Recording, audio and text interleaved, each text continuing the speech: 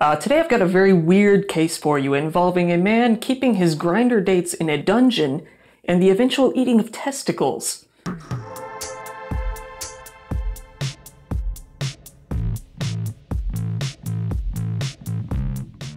This is the story of Mark Latunski, a man living near Lansing, Michigan, who has a creepy history of various naked men fleeing from his homemade dungeon in the middle of the night. Now, from what most people could see, Mark Latunski was a very intelligent man, a very well-off man. He was married, he was a father of 4, he was making a lot of money, and he was doing really well for himself. Latunski actually attended Central Michigan University from the late 80s to the mid-90s, and graduated with a master's in chemistry in 1995 from Iowa State University.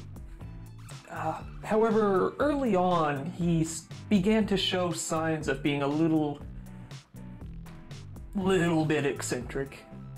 In the mid-90s, he decided to sue the city of Ames, claiming that a $1 storm sewer charge was unconstitutional. He lost that suit, by the way. But not too long after, he became a professional chemist, making money easily in the 6 figures. He got married, he started having kids. He married his now ex-wife Emily in 2001, and they and their 4 kids lived together in a house on Tyrell Road, kind of out in the country a bit, but a very nice area, a very big house. It was nice. However, things soon became turbulent. Latunski was diagnosed in 2010 and 2012 with a wide variety of mental disorders. Looking through past court cases in Shiawassee County, I found this will be the 5th time Latunski has been court-ordered to undergo testing and then treatment. We told you last week about a case in 2013 involving custody of his children. He was eventually ruled competent in that case. Before that, he was admitted to a Wausau Memorial Stress Unit as his then-wife filed for divorce. In those records, we found a long history of mental health issues. Back in 2010, Latunski was also admitted to that same unit for depression with a diagnosis of paranoid schizophrenia and borderline personality traits. Not 1, not 2, not 3, not even 4. More than that. These included chronic, severe, recurring, major depression with anxiety, an adjustment disorder, psychotic features, borderline personality disorder, just a lot. And it kind of varied depending on which doctor had examined him the most recently, but you get the idea, I'm sure. The problem was that although his condition was very manageable with medication, according to his wife, he stopped taking it. He just refused to take his medication after that point. This led to a very messy divorce in which a lot came to light about the situation in the Latunski home. According to his wife, he began to watch a whole lot of violent, gory horror movies, usually the torture variety, which, you know, isn't an indicator of a problem on its own, but it is this time. He would talk to himself at all hours of the day, and soon all hours of the night as well. He began staying up all night. He would leave early in the morning and come back with no explanation of where he had been, which was alarming. He stopped showering, he stopped shaving entirely. He really let himself go, and it was about at this point when he started to act not so great around his kids. For some reason, his paranoia got to him, and he started believing that his son was not biologically his, which he had never even considered before this. After this, he began to be cruel to the kids as well, going as far as threatening to get rid of the family pets if they didn't behave. The divorce was finalized, and after that, things didn't really get much better.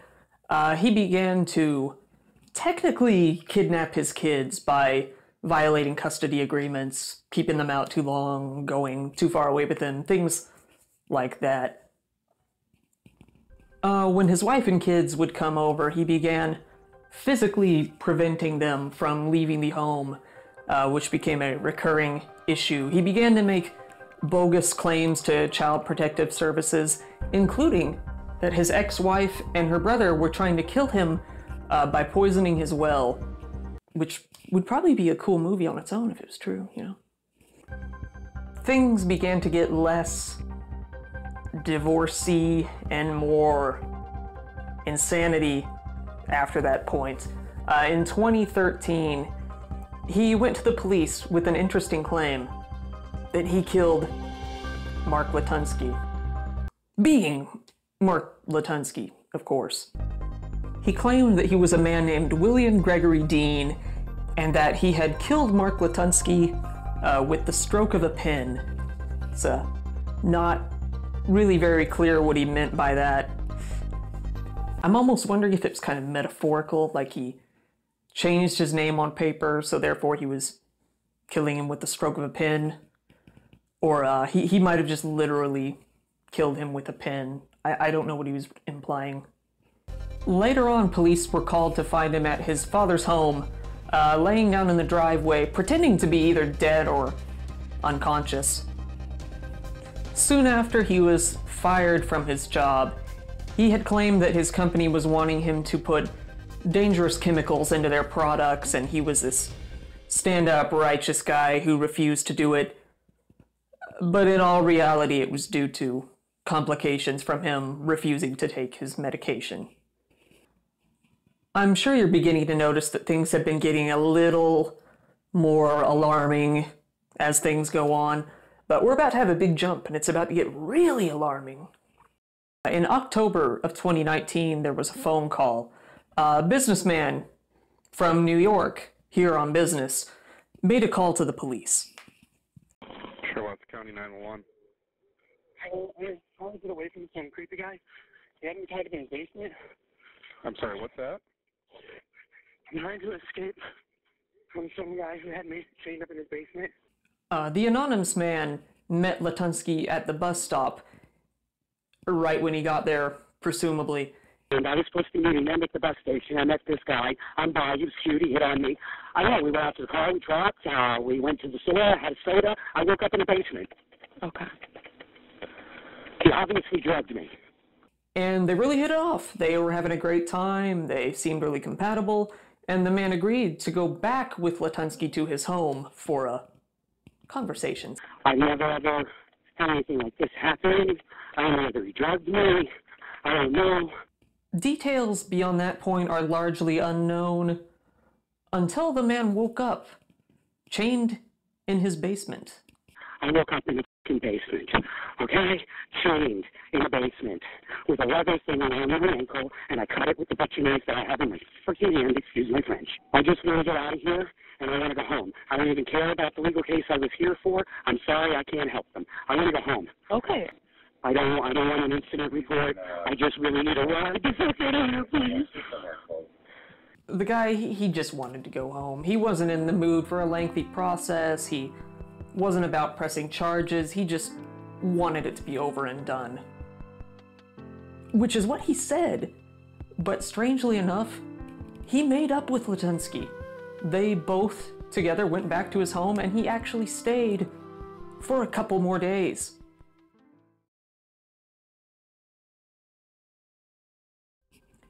This was not the only time a mostly naked man was found fleeing from Latunski's house in the middle of the night. Just the next month, a man wearing only a leather kilt showed up covered in blood to Latunski's neighbor's home, pounding on the door. I hear a pounding at my door at 4 in the afternoon, and I jump up. My dogs are barking like you probably hear, and this kid has his face covered with a rag and a phone to his ear, and he's like, help me, he's after me, just scared to death out of his mind. This scene played out on Park's front porch. a gentleman pulls up in my driveway in a silver SUV, and he gets out and he's wearing the same getup this guy's wearing, which is a leather skirt and a couple of belts crossing her body, no shoes on, no shirt on. It's 40 degrees out. Park tells TV5 that the man was Mark Latunski. He says Latunski was trying to, quote, calm the situation down, saying it was a misunderstanding, but says the victim's reaction told a different story. This kid grabs my arm and clutches behind me. Keep him away from me, keep him away from me, just scared out of his mind. That's when Latunski left and police arrived. Yeah, Latunski actually showed up at that neighbor's house during all of this and claimed to him that it was a misunderstanding, it was just a lover's quarrel.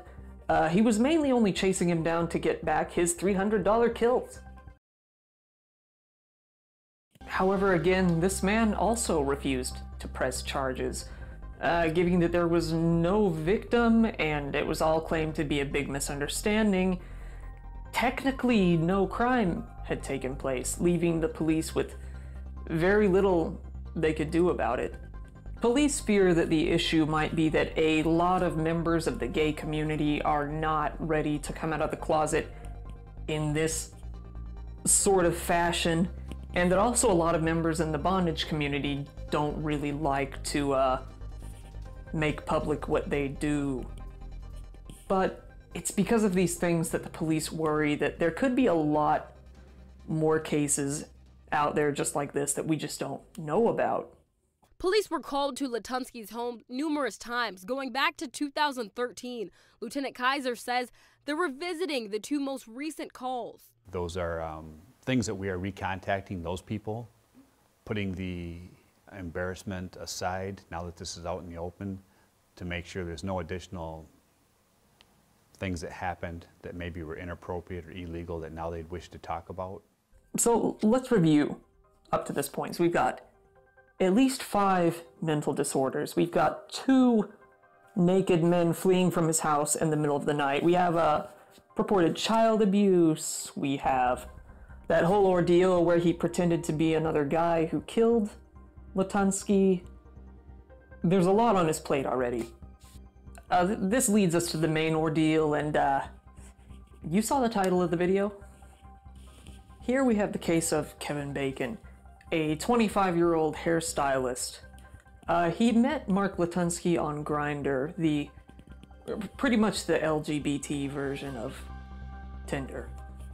Sometime on or before Christmas Eve of 2019, the two met on Grindr, started conversing, and they were hitting it off pretty well, actually.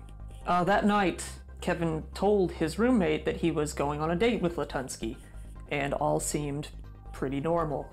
Even later that night, he texted another friend saying that he was having a great time, so things are going good, seemingly. Until the next day when he didn't show up for his family's traditional Christmas breakfast. Given that this was so unlike him, his parents, of course, tried to contact him, and once they couldn't contact him, they contacted the police instead. Not too long after, his car was found outside of a Family Dollar store, and inside the car was his wallet, a change of clothes, and his phone. And that phone would prove to have everything that the cops needed to know. State police tell me the information found on the Grindr dating app led them to the body of 25-year-old Kevin Bacon 3 days after Christmas. They found Bacon's cell phone in his car outside of a Dollar General. We were able to go back and extract the conversations that he had between him and Mr. Latunski, and that's what led us to this house. That is how we found Mr. Bacon. If we hadn't found that phone, who knows if we'd have ever found him. Early on the day of the 28th, the cops predictably found Kevin Bacon's body inside Latunski's home. They had found his body hanging upside down from the rafters in his basement dungeon. Latunski claimed that he had killed Bacon with a literal stab to the back, followed by the slicing of his throat. He then proceeded to cut out his testicles with a knife, fry them up, and eat them. He was very promptly arrested. Now, the neighbors were understandably shocked One neighbor reportedly had actually called the police on Latunski before, believing that he was up to something. He wasn't sure what, but he knew something had to be going on. He never thought it would be of this magnitude. According to the Washington Post, "That's nasty," said one neighbor of Latunski's.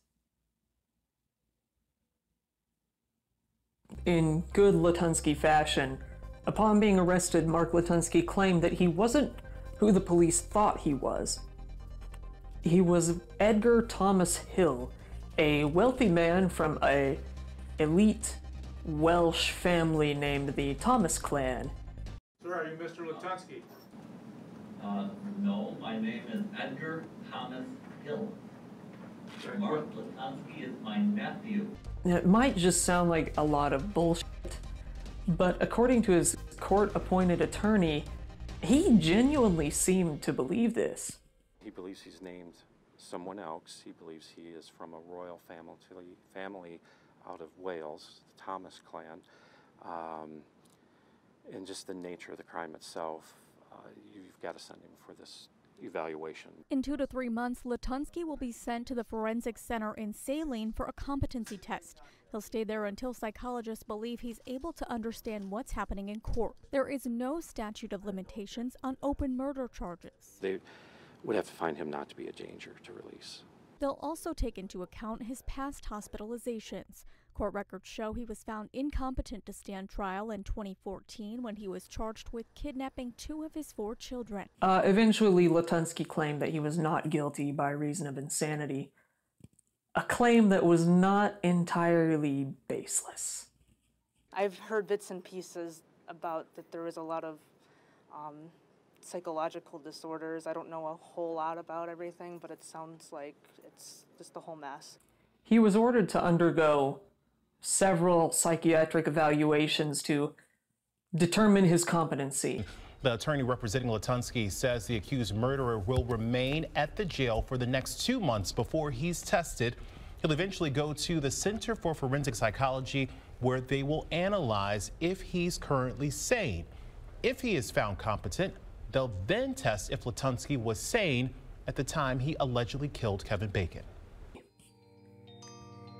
He failed all of them. Over the course of the next 15 months, he was ordered to go through therapy, evaluations, medications, all in order to bring him back to a point of competency to stand trial. However, things were a little off from the very beginning. After being sent to jail, about 5 days later, he was found unresponsive in his jail cell. It turns out that he hadn't eaten in 5 days, ever since he arrived at the jailhouse. As with most of the things he does, his motivations were not entirely clear. They have confirmed that it was not a hunger strike, though. Kevin's family was understandably devastated. I'm all over, sick to my stomach. Yeah. And I just want him punished for everything he did. It seems that they weren't really aware of what he was into. Police believe that Kevin knew he was meeting someone with violent fantasies, but he assumed that's all they were, fantasies. He never really got the vibe that Latunski was actually capable of something like this. He was essentially just in way over his head. Back in Flint, Michigan, his family and loved ones painted the Flint Rock in his honor.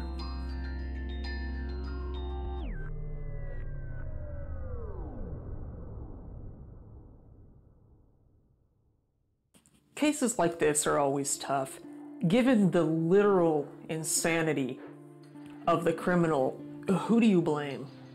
You could blame the man himself, of course, but he didn't really have any sort of idea of what he was actually doing. You could blame the people around him for failing to do anything about his very obvious insanity issues. Some people want to blame the system, they want to blame the police for not having done anything in the previous cases. Some people even want to blame the previous victims who ran from his home and chose not to press charges. But it's all very muddy. It's hard to really find one particular person or persons to blame for this. It's just horrible. Thanks for watching my channel, everybody. This is actually the first recording I've done for this channel. The first one I decided to upload anyway. Hopefully you'll come back here. I'll make a lot more videos, probably every week or so, at the least. And I've got a lot of interesting cases to go over. I'll see you next time. Take care.